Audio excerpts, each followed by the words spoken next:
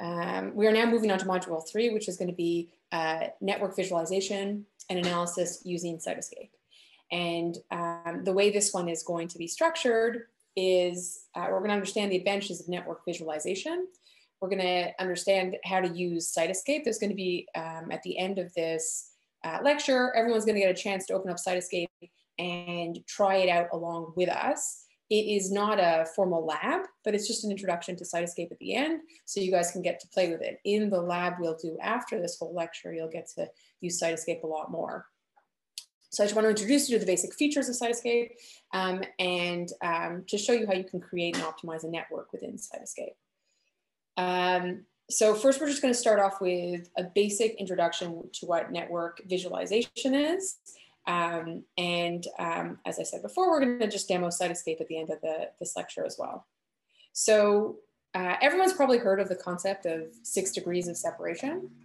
Sorry, let me just move this over. It was actually, it's changed a lot over the last, I'd say, 20 years in that now everyone's part of social, why am I blanking on the word? The social network. Everyone has Facebook, everyone has Twitter, we're all socially connected in more ways than we would think. But originally, the concept was devised by Stanley Milgram, who did an experiment in the 1960s at Harvard where he mailed postcards to people, and he asked them to put their name on the postcard. And the object was to try and find if you knew the first person on the list. And he said, I want you to mail this postcard to somebody who you think might get you to the first person on the list. Now, if you knew the first person on the list, you would then mail your postcard back to Stanley Milgram.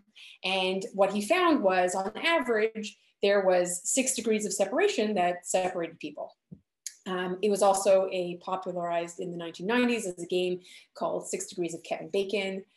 In the Hollywood world, people said you can always connect 2 movies, or you can connect movies based on Kevin Bacon, and it was never more than 6 steps away from a given movie to another movie that had Kevin Bacon on it.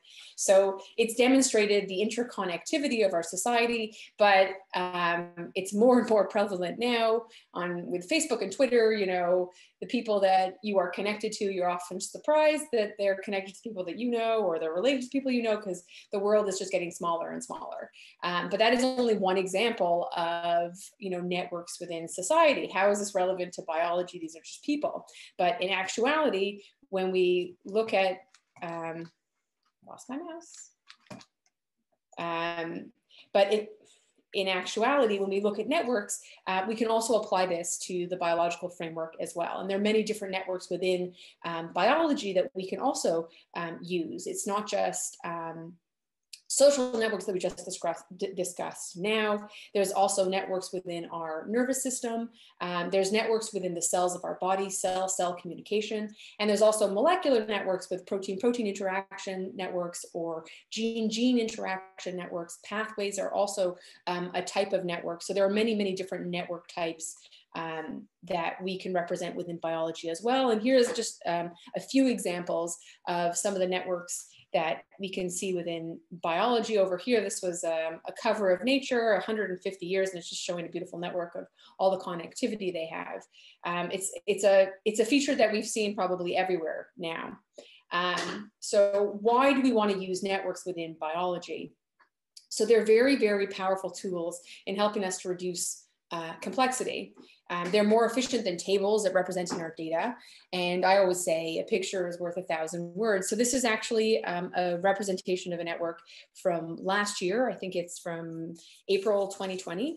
And this is the interaction of SARS, some SARS-CoV-2, which of course everybody knows about because we're all living in the SARS-CoV-2 era.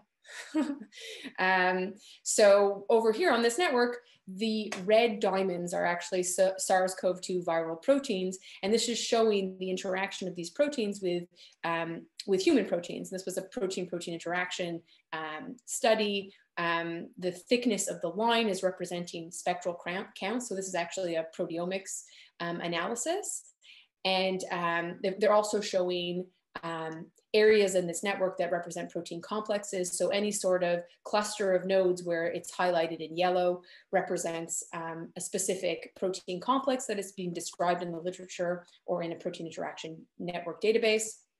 And they're also highlighting here biological process. So anything that's highlighted in blue is actually annotated with a given biological process. There are a few different examples, but in this one picture, they've managed to represent a lot of information. And if you had to look at this information as written text in a table, it would be very difficult to translate all of this information as text. So one of the first things that networks do for us in biology is they reduce the complexity and they efficiently show us a picture of what we're trying to say. Why would we use network visualizations for biological data? So there's many, many different reasons. Number one, we can represent the relationship between different biological molecules, protein-protein interactions, genetic interactions, or functional interactions can all be represented in a network. It is a useful way to discover relationships between our entities, whether they're pathways or whether they are genes. Going through an Excel spreadsheet is very, very difficult to figure out the relationships between two genes, or that one gene might interact with 100 proteins versus another gene that doesn't interact with any of them. Getting that out of the table is very difficult. Once you represent it as a picture, it becomes a lot easier. Another thing it does very, very well, as demonstrated in the previous picture, is that you can integrate lots of different data, right? So in the previous network I showed, there were different organisms that proteins were come from. And so that was a different shape of the molecule and different shape of color, as well as bringing in annotation data, complex data, as well as the actual interaction data. So it's very good at integrating different types of data. Network analysis also allows us to do a lot of other fun things, like we can find subnetworks within our network. So in the previous picture, again, we had complexes that you could clearly see, a group of genes that all interact together and form some sort of unit and act accordingly.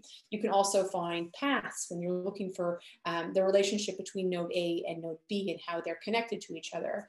And then another common term that we look at is our hub proteins or hub genes, right? So there's a node in your network that actually is more important than other nodes. It connects a lot of different things. If you remove that node from the network, then certain aspects of the networks can start to deteriorate. It's called the hub of a network. So there's a lot of things that we can learn from these networks. So just a few examples, we've mentioned quite a few of these already, but there's the idea of detecting protein complexes from protein-protein interaction networks, proteins that tend to associate with each other to fulfill a given task, right? We've seen you've probably heard of a lot of different complexes that there are within the cell. So then we can also use networks to help us find gene function. So on tomorrow, I think we're going to be looking at a program called Gene Mania that looks to group genes together by their functional associations. So if you have a given gene that you might not know a lot of information about it, you can infer some of its properties based on the other genes that it interacts with. So you can use your network to help explain something that you don't know so much about. So that's the concept is the gene function prediction. But as well, there's a lot of other things we can look at. We can look at specific motifs. We can look at network alignment, comparing two networks from different species, trying to fill in pieces that might be missing or trying to align them and see how they're similar. And a lot of what we're going to be doing here later on today as well is pathway analysis using our network. So how do we represent our pathways as a network to summarize the information that we've done earlier this morning? So just the basics of a network. A network consists of nodes, and the nodes can be anything. You define what your network is. So a node can be a gene, it can be a protein, it can be a transcript, it can be a drug, it can be microRNA, it can be anything that you define it to be. It can also be a person if you're looking at a social network and the connections of different people. Within biology, a social network that people tend to look at is how people publish together. So if two people publish together, they get an edge that connects them, and you can see the different networks of people that tend to publish together and what they publish. But in this context, a node can also be a pathway, a group of genes. right? So it can be anything that you define it to be. And the reason why I mentioned pathways here is because that's what we're going to be focusing on later part of today. An edge is a connection between our two nodes, and it can be a genetic interaction, it could be a physical protein interaction, it can be two genes that are expressed at the same time, it could be a microRNA protein interaction, meaning the microRNA binds to this protein and it affects its expression. It could be anything that you define. The basics of a network. So some features of the networks that we like to look at are the topological features. This is the general trends that we see in the networks, including the number of nodes and the number of edges. We can look at the node degree. So that's the number of connections any given node has. We can also look at the degree distribution across the network. Certain areas of the network, a lot of the genes are highly connected. Their node degree is much higher. And then we can also look at clustering coefficients, how genes cluster together. These are just different topological features we can take from the network. I've mentioned this previously. We have the concept of a hub versus a subnetwork. So in this example network that I have over here, this MKRN1 is a hub of this network. It is connected to a lot of other nodes. If we take this node out, then you'll see that a lot of things become disconnected. A hub is something that pulls a lot of disconnected things together. It's a vital part of the network. You can also have subnetworks, meaning that you can look at a certain subsection of the network to look at just its connectivity. And another thing this shows as well, it's, we have our mkRNA as the main key or the focus of this network, but also we have two different types of nodes in this network. We have apoptotic genes as well as transcription factors. And, it's showing different relationships within this network. There's two different color edges as well. When a protein interacts with another protein, the edge is blue. But when a transcription factor is targeting a protein in this network, the interaction is shown as green. So there's a lot of different things that we can represent in this network, but it's also very good at, there's different ways of presenting our data, and often networks can be very, very large. And the next thing we need to focus on is how we can use it as a tool to express what we're trying to conclude or what we're trying to portray. And so over here, I have four different examples of the exact same network, but shown in different ways. And we're using what we have in this network to portray the information. In area A of this plot, we have the mass spec analysis of 400 protein-protein interactions in pneumonia microbe. And in section B, we've taken a subset of that network.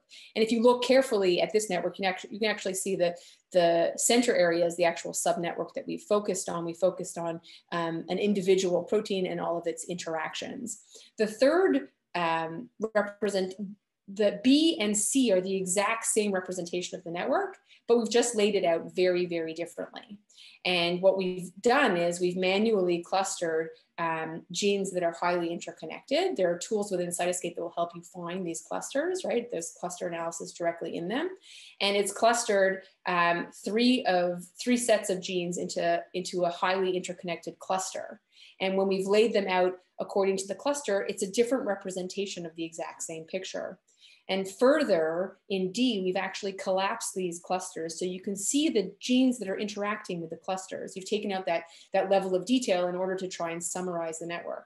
And so there's different ways we can present the data, even though the data underlying it is actually the same. And it's important, especially when you're trying to focus in on a given idea. So the one thing that unfortunately is missing within Cytoscape or within network analysis are the actual dynamics, right? So when you think of a pathway, you think of the flow of information from one step to the end. And networks, although they can have directionality, they lack this aspect of dynamics and moving from point A and point B. That's a different sort of set of tools. And it also misses a lot of the mathematical representations that of models. So networks in general are very, very useful tools. So I've just demonstrated briefly that they're useful in showing relationships in large data. It's important to define and understand what your nodes and edges mean, right? So there's lots of different things that we can represent in networks, but it's also important to define what we are using it for. It's also important to define the biological question and what you're trying to show to your user.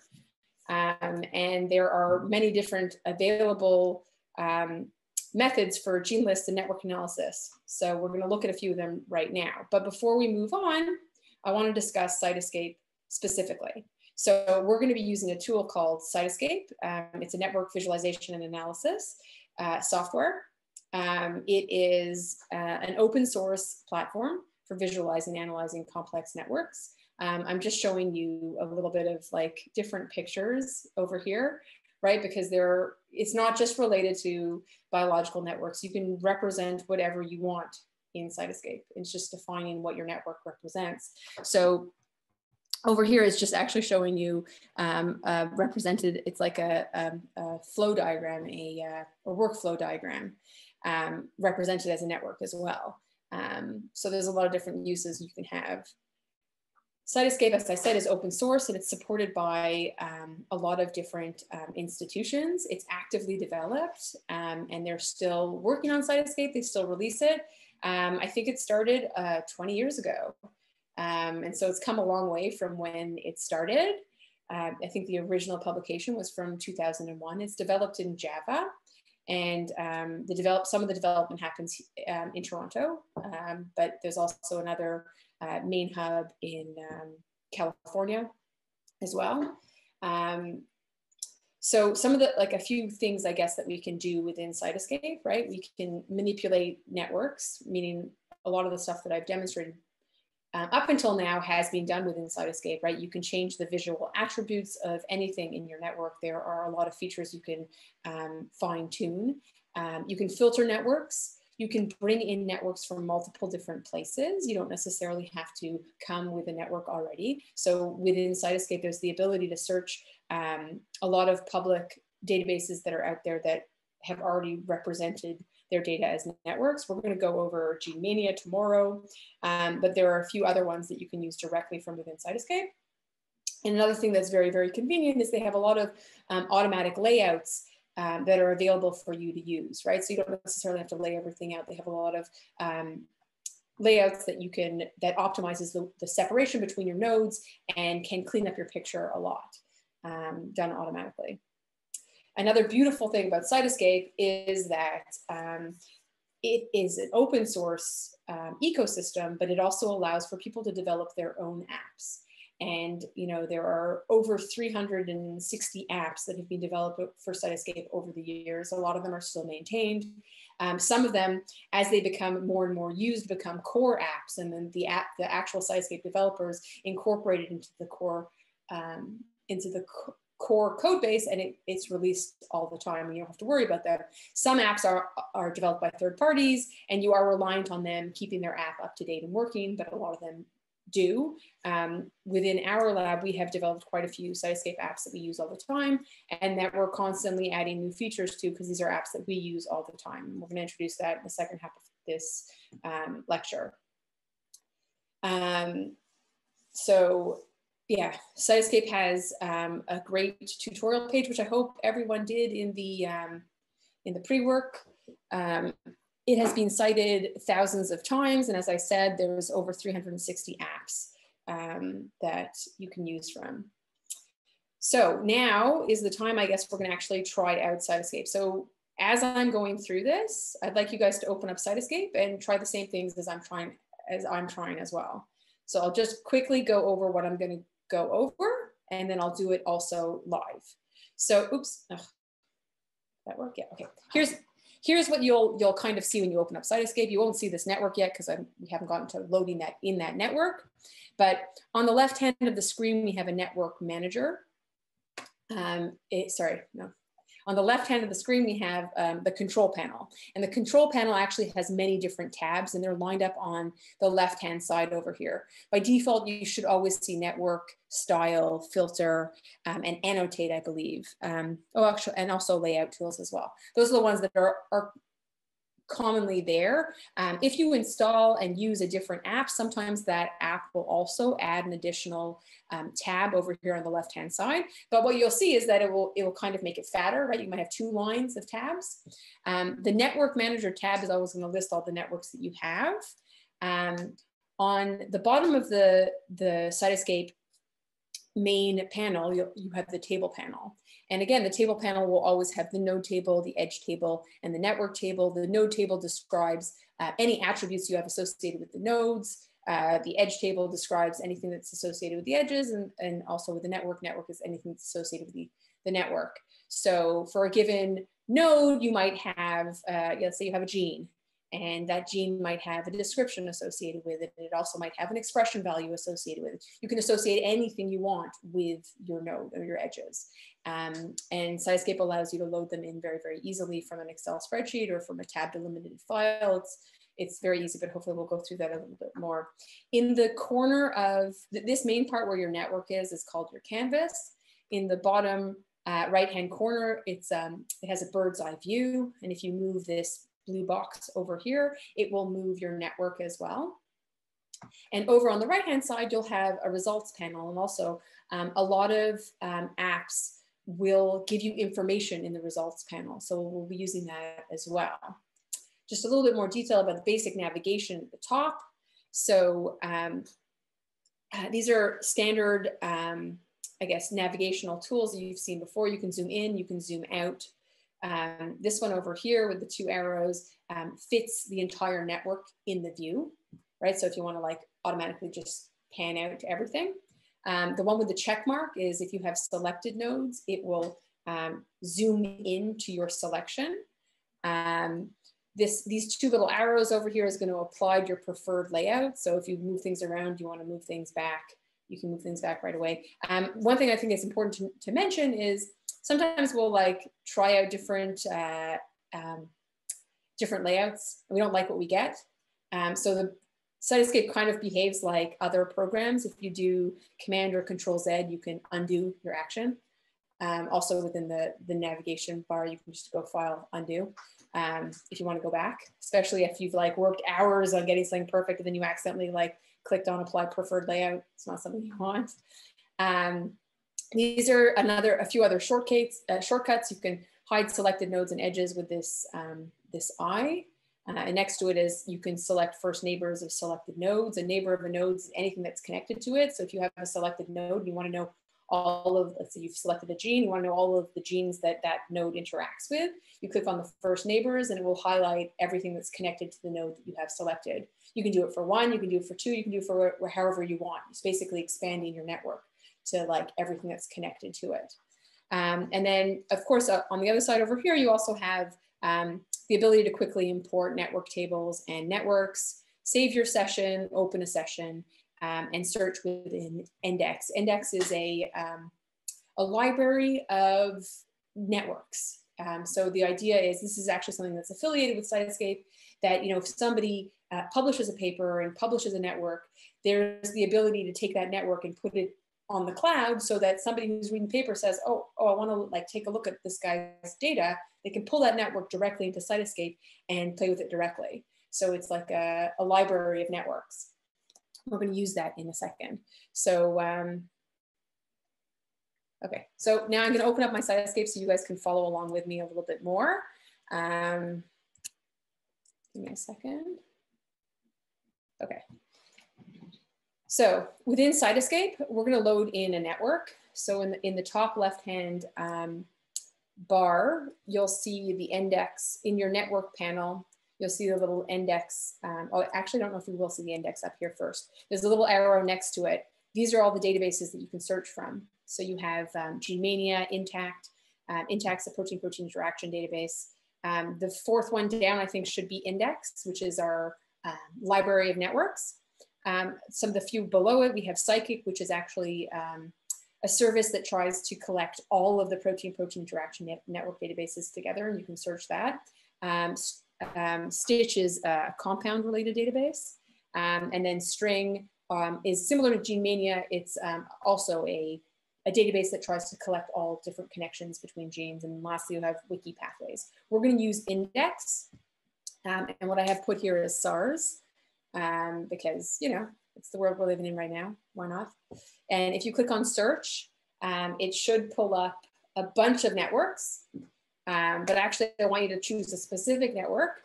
So in this table, if you click on name, it will sort according to name. And then I want you to scroll down to where it says IMEX. There's a bunch of IMEX is a standard for protein-protein interactions. And so I want you to click on the IMEX intact coronavirus dataset full detail. And next to that, you'll see a little green download button, I guess. And if you click on it, it will pull the network into Cytoscape for you. Just give it a second and it will load it up. Okay, so now you should have a network in front of you. And let me go back to my screen over here. Maybe you should stop here and ask people yes if they get to that image. Okay. To that loading. Just you is don't it, want to lose is it people the right at the practice, or beginning. are you just showing the? It's just a demo, but I want people. Yeah, go ahead. But they're doing it at the same time, right? Yeah. Or they're not? I don't think so. The practice after. Yeah. This is, so. Okay, sorry, I take it back. Sorry. No, it's okay. No, this is supposed to be a demo, right? Like I want you guys to play along with it as well, right? It's just really the demo. I need to stop the recording, so that's why. Oh, no, it's not a lab. It's okay. just a, okay, perfect.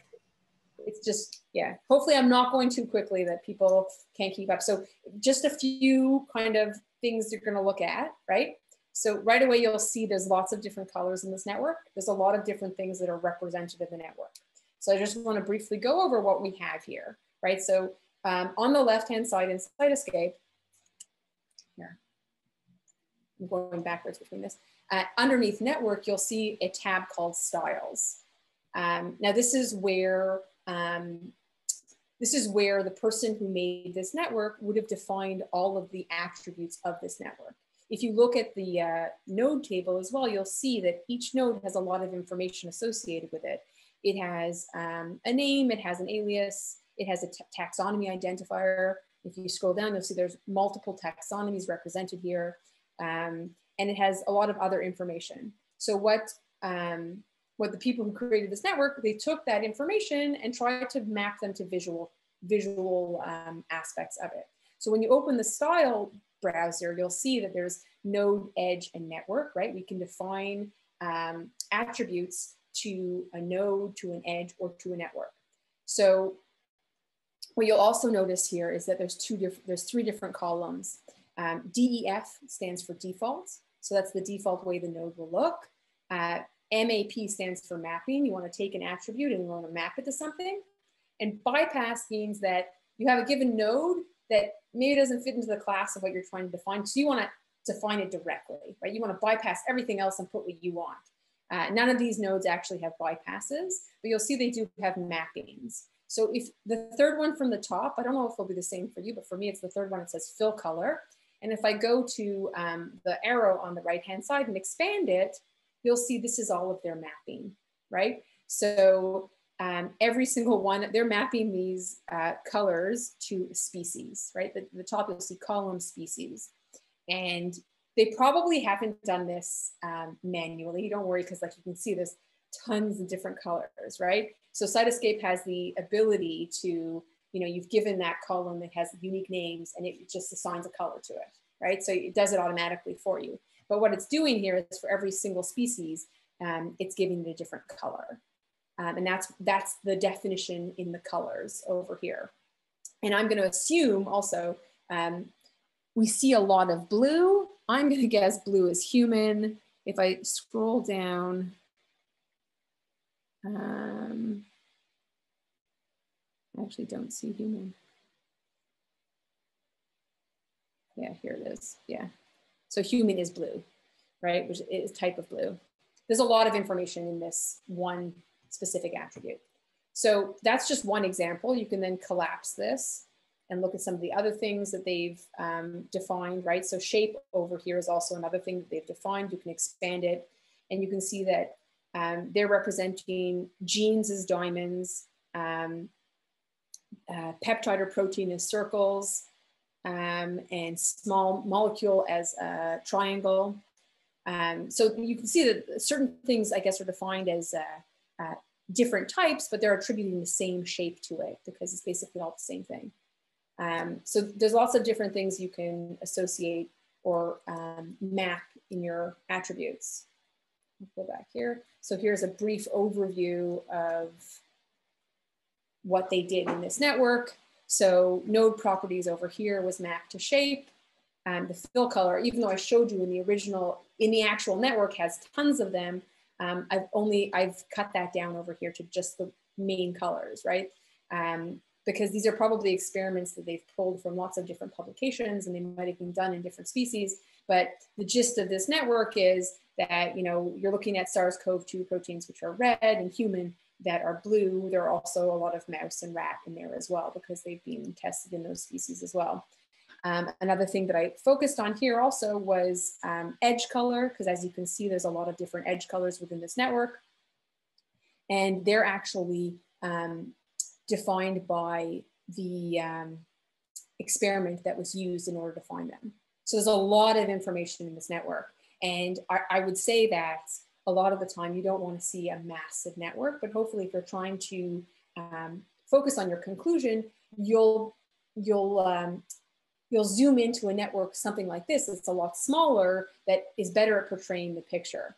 So the one thing I want you also to give a try is to try out some different layouts, right? There's lots of different layouts within Cytoscape. And how you would try out the layouts. In the top bar, you'll see an option called layout, and you can do any one of these things, these layouts. There's the grid layout, obviously not very good, but it can be useful for certain aspects, not for this network. A lot of these features are, the one that I tend to like is the profuse. So there's different types of layouts that you can try out.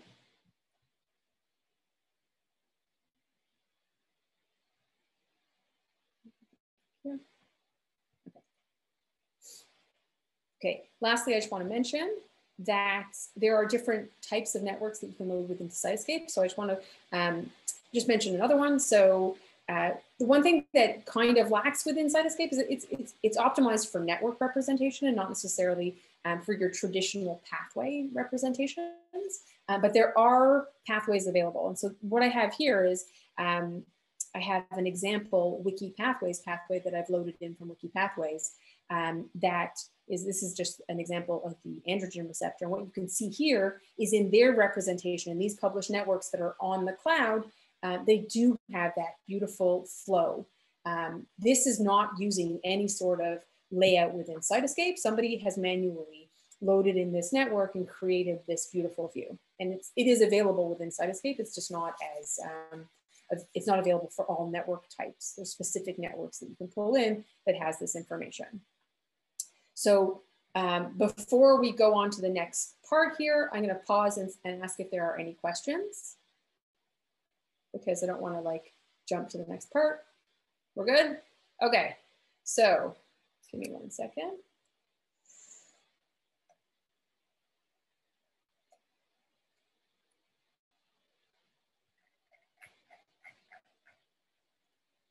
Okay, so the next part that we're going to go over is specifically a specific Cytoscape app called the enrichment map. And we're going to connect what we did this morning with what we just went over with network biology. So how is all this Cytoscape stuff relevant to all of the enrichment analysis we did this morning?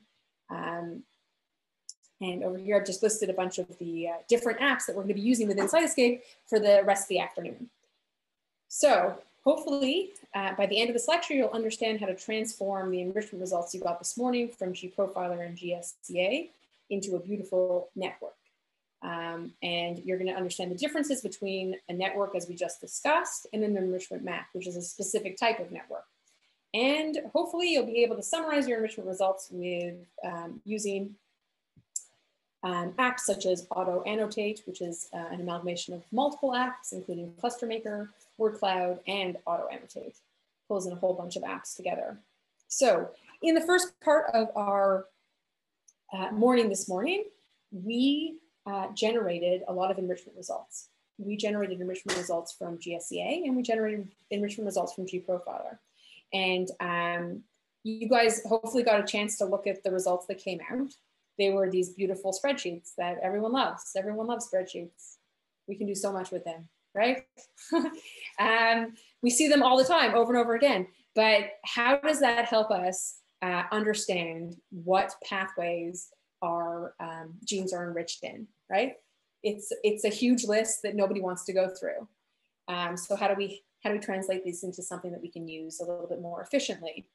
So the general framework of pathway and network analysis is you have your experimental data and you define it, you create a list of it, whether it's the sublist from gProfiler or whether you use the whole list. You run it through an enrichment type of test, you give it a bunch of pathways, and then at the end you get a list of enriched pathways. So you went from one list to another list, right? List of genes that are overrepresentation to now a list of pathways.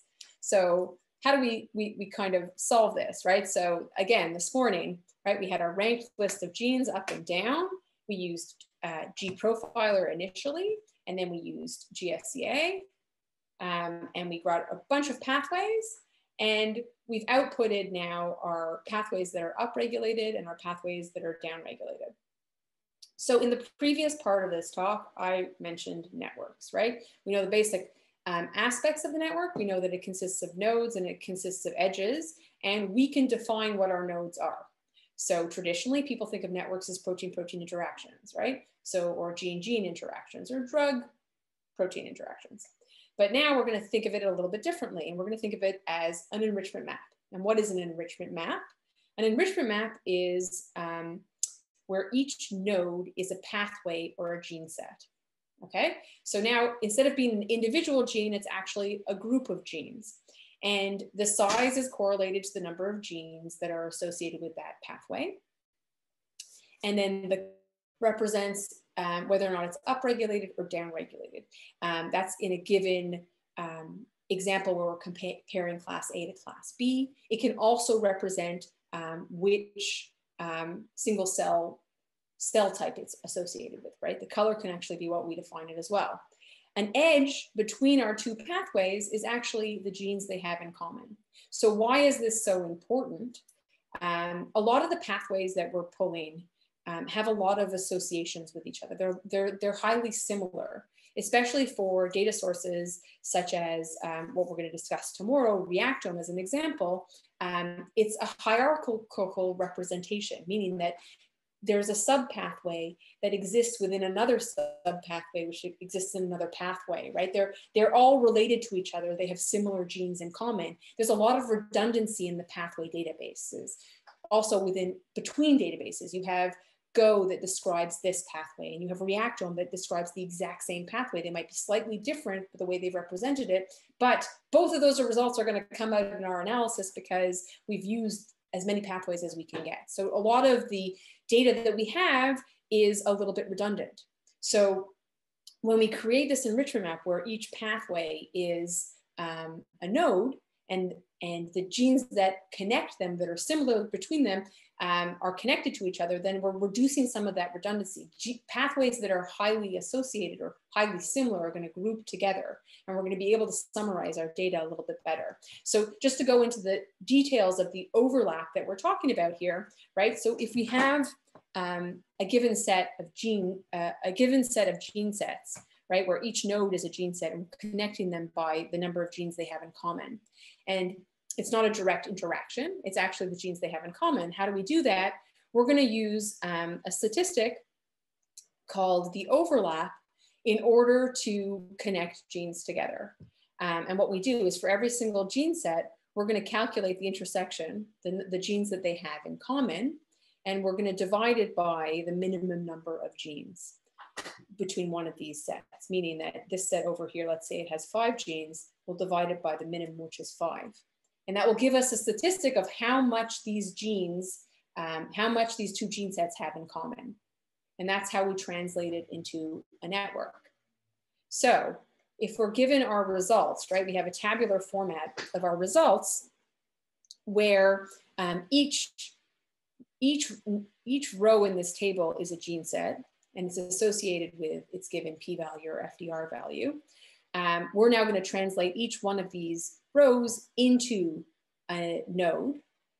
And whenever 2 nodes are associated with each other, we'll get an edge.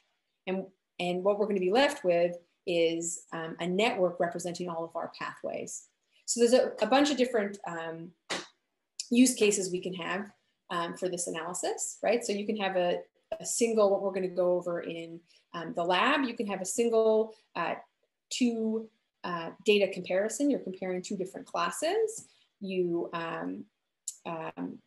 create your ranked list, you run GSCA, and what you're going to get in the end is a network of all the pathways that are overrepresented, blue being your upregulated, red being your upregulated, blue being your downregulated pathways.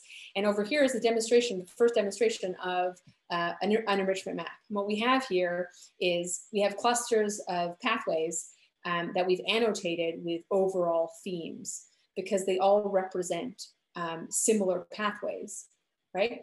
The network looks large and you think you have a lot of results, but actually it's more that the functions that are grouping together are highly annotated functions.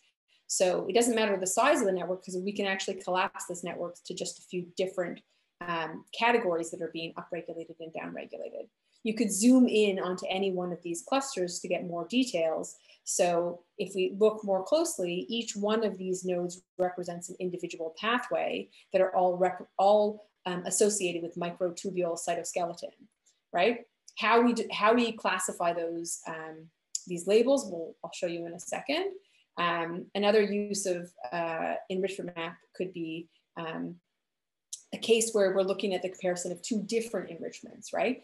So we've actually progressed over the years, right? So we started with 1, and then you can also look at comparing 2. So in this case, in enrichment map, you're giving it 2 different pathway analyses, and we're using node attributes a little differently here, because now the inside of the node is one pathway result, and the outside of the node, or the node border, is the second pathway analysis. And now you can highlight where the 2 analyses are different, and you can also show where they are the same, right? So if you have a node that's all red, you know that it is the same for both of those analyses. Where you have the inside white and the outside red, it's highlighting a difference. So also within the enrichment map, you can zoom in on the expression of a given pathway. So over here, highlighting an individual node that is different between our different classes. Over here, we were comparing 12 hours versus 24 hours of estrogen treated cells. And if you zoom in on just this individual gene set that shows you that there's a difference between these 2 different time points, you can see that the expression is clearly different between 12 and 24 hours. And within enrichment map, you can actually zoom in onto these individual genes. And I mentioned when we were doing the lab for GSCA, the concept of the leading edge. And so those are the genes that are actually causing the enrichment. So at this point, you can actually zoom in and see the genes that are associated with this pathway that is clearly different between these 2 types. So there's a lot of information that we're able to represent in our enrichment map. Another thing, that next use case, I guess, we're able to use enrichment map for is highlight certain genes that are part of given pathways. We call it a query set analysis or post analysis. Now, this is where I mentioned in Slack, where you would use a microRNA type analysis. Let's say you have a given microRNA that you know is overexpressed in in a given experiment or a given data set, you can then ask the question, okay, I've done a pathway analysis on the expression between these two control versus disease. Now I want to find out where those microRNA targets that I know is upregulated, which pathways they belong to. And you could then add this in as a post-analysis, and it will highlight the connections between them. This is actually showing you the microRNA targets of 125A, the predicted targets. And anywhere you have an edge over here, that pathway has one of the microRNA targets. You can click on that edge, you can see what that gene is. There are different set of statistics you can use here. You can just look for the presence or absence of a given gene, but you can also use something, the Mann-Whitney test, for instance, so that you can highlight pathways that actually have highly ranked genes that are also microRNA targets. So this is another use case that we have for the enrichment map as well. Now last, Gary showed this picture when he did his session this morning. This was the different different types of cancer, different subtypes of the cancer in question here. What you're doing here is you actually have multiple data sets. There are 9 different pathway analyses they have here, and they're coloring the data set based on they're coloring it based on which subtypes it belongs in. And I want to just mention here that, like, I'm showing pictures of networks and they're all very, very beautiful. They don't start like this.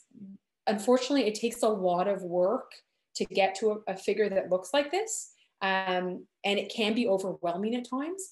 Sometimes it's better to simplify the network as much as possible and understand what you're trying to show, because I've spent hours and hours making some of these figures. It's not as easy as I'm making it seem. So this figure, the reason why I say it for this figure alone is because there's a lot of pathways that are found in multiples of these, right? So how you organize this has got to be very, very challenging. But that being said, there's still a lot of information that can be found here. Okay, so those are just a few use cases of the enrichment map, which we're going to use in lab 3. Lastly, so within Cytoscape, I guess, you've seen the basic network. When you load Cytoscape, as I said, a lot of apps will add a tab over here. So now you'll see that I have an enrichment map tab over here.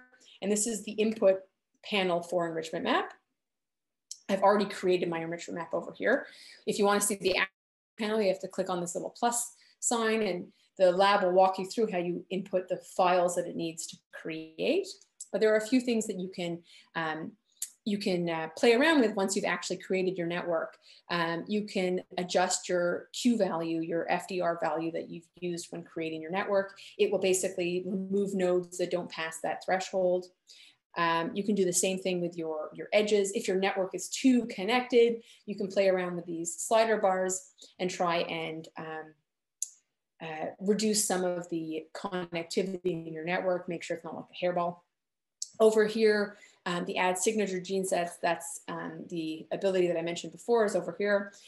You can change how the nodes are colored. So by default, they're colored by their NES score, their normalized enrichment score. If you have multiple data sets, one of the features over here, you can drop it down. You can color by data sets. So that was the example case number 4, where we have multiple data sets. So Cytoscape will automatically color it for you. In the table browser, enrichment map adds an extra tab. It's called the heat map. And that's where, I've selected a bunch of nodes over here. And so it's showing you in the heat map the expression of all of the genes that are associated with my selection.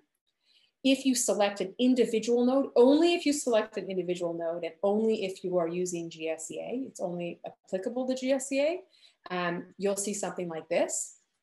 This is your heat map. I've expanded my heat map, so I'm not just, because in the original picture I showed you a second ago, it was collapsed, right? So this is an expanded version where it's showing me all of the expression.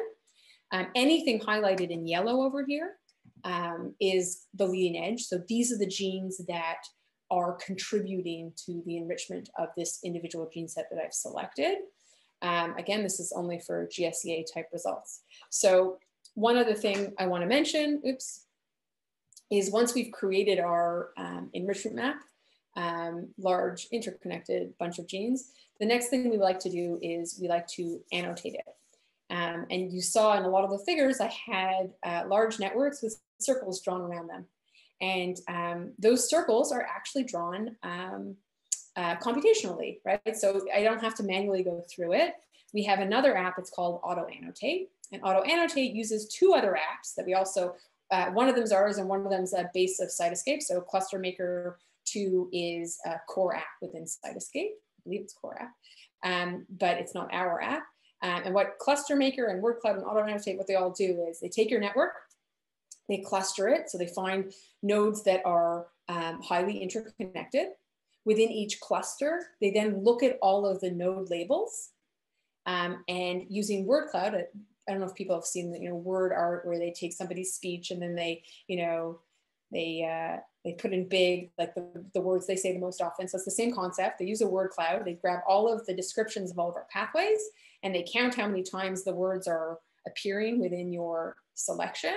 And it grabs the 3 most used words and it uses those to annotate your network. Now, it doesn't always do a great job. You don't have to take what it's defined as your label. You can manually change those labels and we do that often, right? Because even though it says one thing, if you actually look at the functions, they might be a little bit different, or maybe I interpret them a little bit different. It's just done so it's easier for you to annotate your network quickly. So, oops. There, okay. So here, this is just, I don't know what my machine's doing, sorry. Let me try this again. There, okay. So I just went over it like verbally, but this is what the network, what Auto Annotate does. It clusters the network, and then for each cluster, it finds the frequent words in the node labels. It grabs those 3 words, and it puts the annotation there. By default, the labels will be, scaled such that the larger the cluster, the larger the label is. I don't like that personally because just because something is annotated really well, just because there's a lot of nodes associated with a given cluster, does not mean that it's more important necessarily. It just means that it's being annotated. An individual node, there's only one node for it, could be just as important. Maybe it's just a function that's not very well described. And it might be something that's just as interesting. So often when I create my enrichment map and I annotate it, the first thing I'll do is change that. There's a little setting on the side of Auto Annotate where you can just say, don't scale it according to the number of nodes. And that's the first thing I usually do. So I don't know why I keep doing this. So this is kind of within Cytoscape what you're going to see.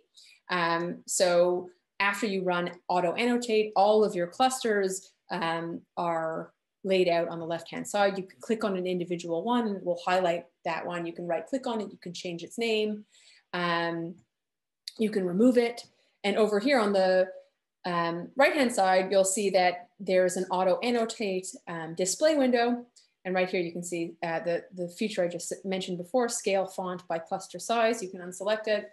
And then your nodes will be all the node sizes will be all the same. Not the node sizes, sorry. The cluster labels will all be the same.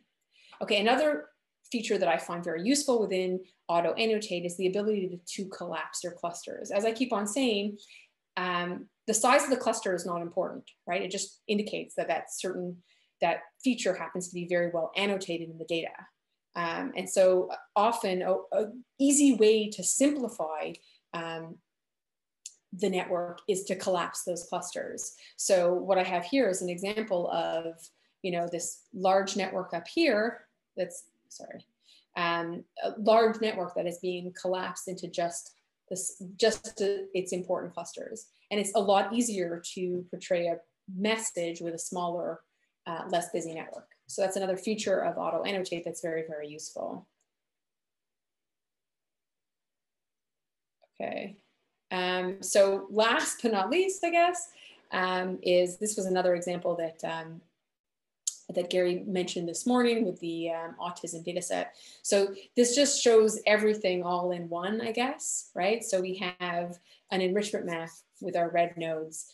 We have post-analysis edges here, which are the genes associated with autism that are our triangles. We have nodes that have been functions that have been annotated, not with auto annotate at the time, because this is an old network, but a lot of the features that we now have were put in place because we were doing so much stuff manually that we figured out a way how to do it automatically. And this is just another view of a beautiful network. And hopefully you guys too will be able to create this network, but not today, one day.